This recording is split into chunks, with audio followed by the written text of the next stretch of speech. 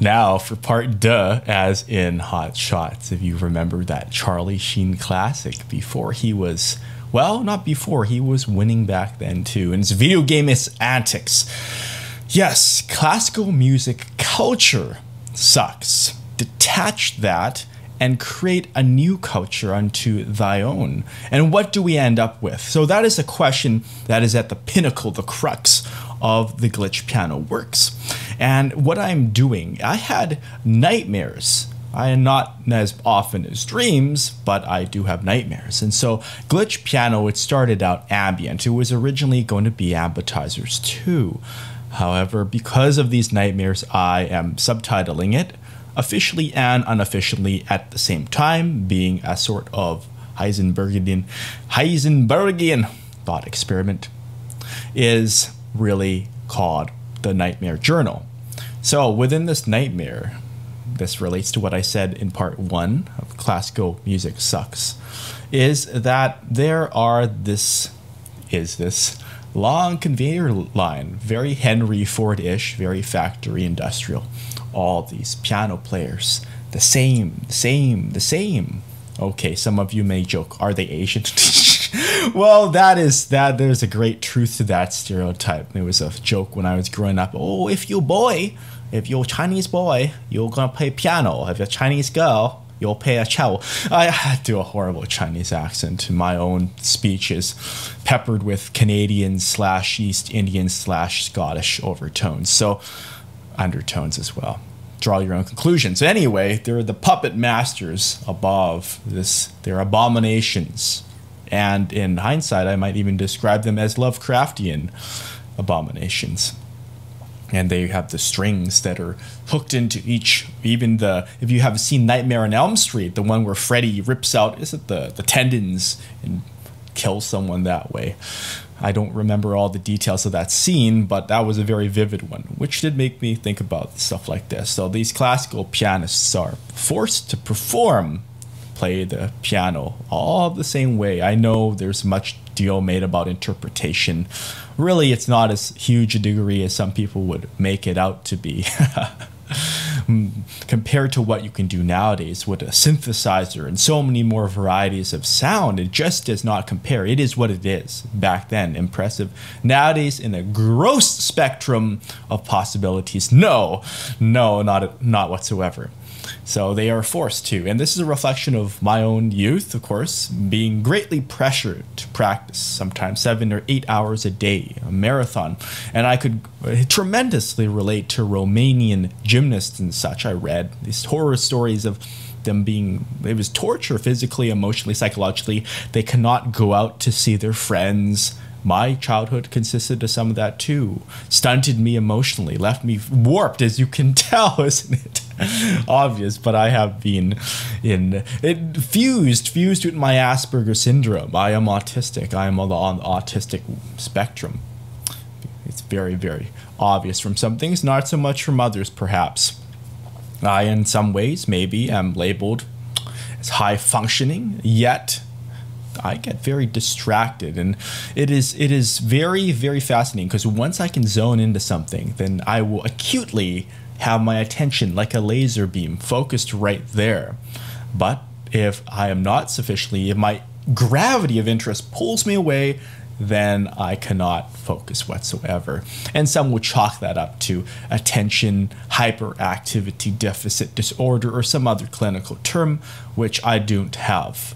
I have been examined by a professional, but the fact is, I should try some Adderall soon and see what that does for me, just in case, because there's that new movie with the Bradley Cooper and the Robert De Niro about, it's called Limitless, right, with the NZT. And I love fiction. I love science fiction like that.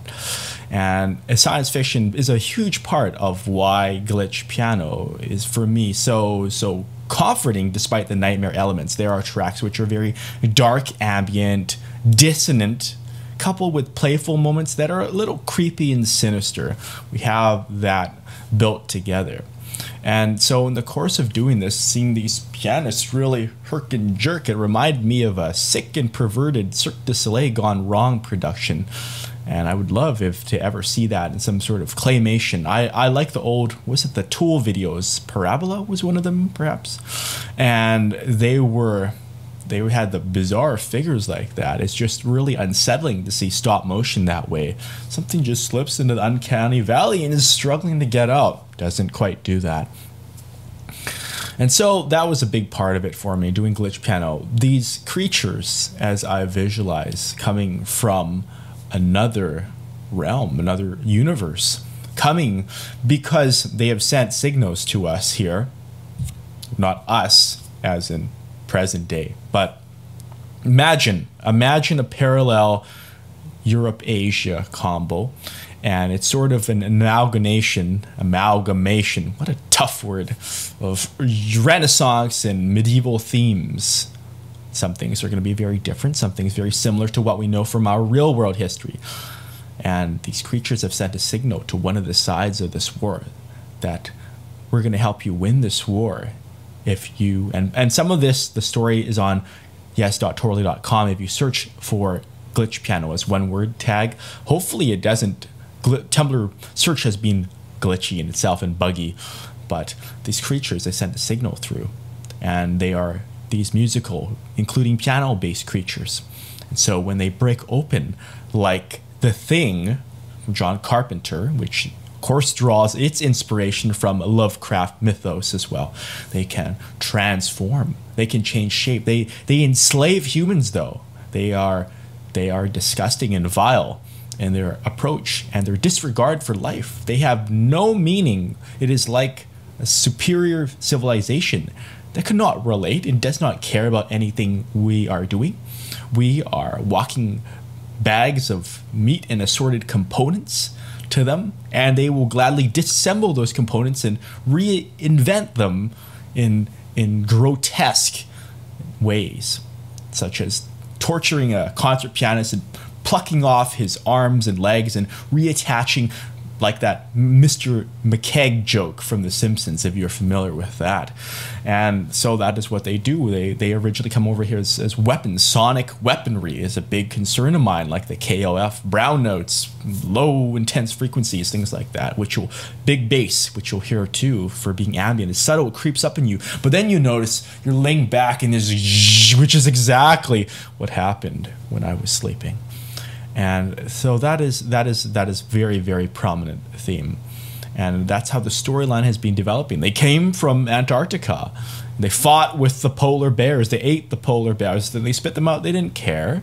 And they just decomponentized them as well, which is one of my favorite words. Decomponentize. And then they made their way to this alternate Europe-Asia. And then they have begun, like War of the Worlds, enslaving humanity. And so it's from these sounds, these wretched sounds, that I've thought about how many ways can you warp a piano sound. It can be plucked, it can be bowed. I have found some impressive sample libraries to add to my arsenal. You can glitch by stuttering, chopping, editing, just even flipping it, reversing it backwards, granular synthesis, adding whole effects chains, randomizing entire processes, 100 takes, picking out the best snippets, reassembling them into one amazing sound collage. So that is all coming for